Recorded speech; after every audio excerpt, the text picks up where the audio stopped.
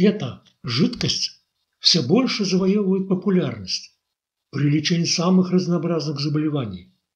Врачи все чаще назначают этот препарат в качестве комплексной терапии. Димексид. Что это?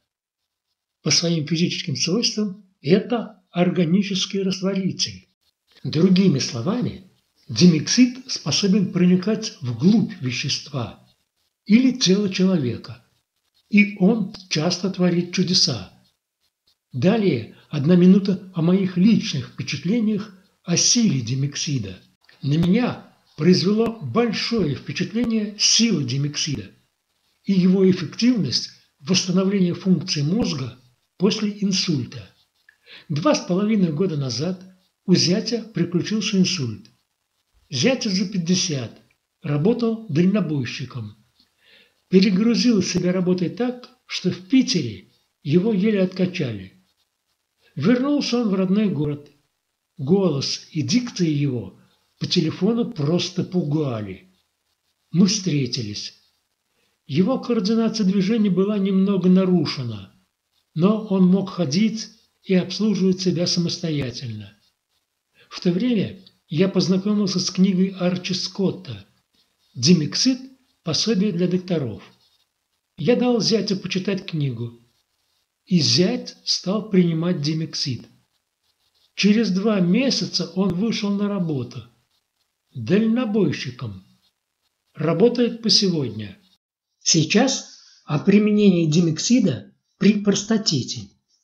Как комплексная терапия при лечении простатита часто назначают клизмы. И народная медицина также рекомендует домашние средства микроклизмы, отваров ромашки, зверобоя, коры дуба. Если это направление интересно, пишите в комментариях. Будет выпущено видео, как сделать подобный отвар.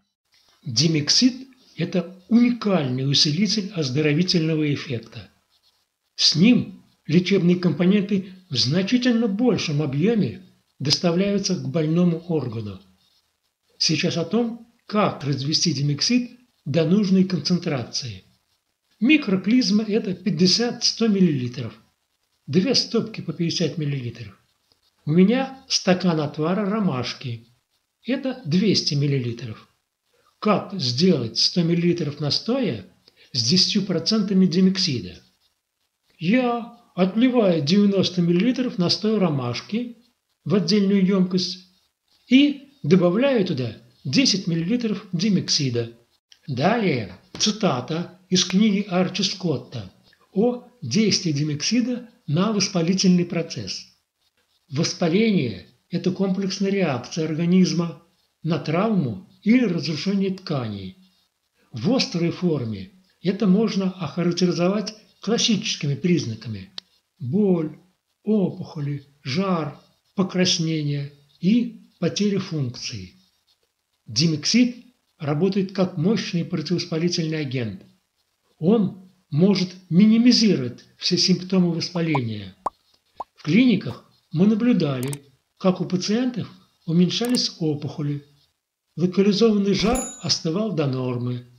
Также пациенты часто замечали немедленное снижение боли. Это цитата из книги Арчи Скотта из главы «Действие димексида при воспалении». Обратите внимание, димексид в неразбавленном виде представляет большую опасность не только для слизистых глаз, рта, носа, но и для кожи тела. Как-то раз при выливании из пузырька неразбавленного димексида капля по пузырьку стекла мне на палец. Через несколько секунд я обнаружил это и промыл это место на пальце большим количеством воды. Но уже было поздно. Боли не было, но кожа на пальце превратилась в сухой нарост, как натоптыш, который бывает на ногах. Примерно через неделю кожа отвалилась постепенно.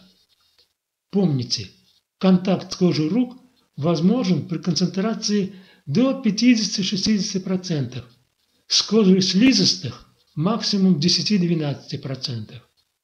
Вначале лучше работать в перчатках. И берегите глаза, нос, рот. В описании видео под окном просмотра приведена ссылка. Ссылка на книгу Арчи Скотта «Димексид. Пособие для докторов».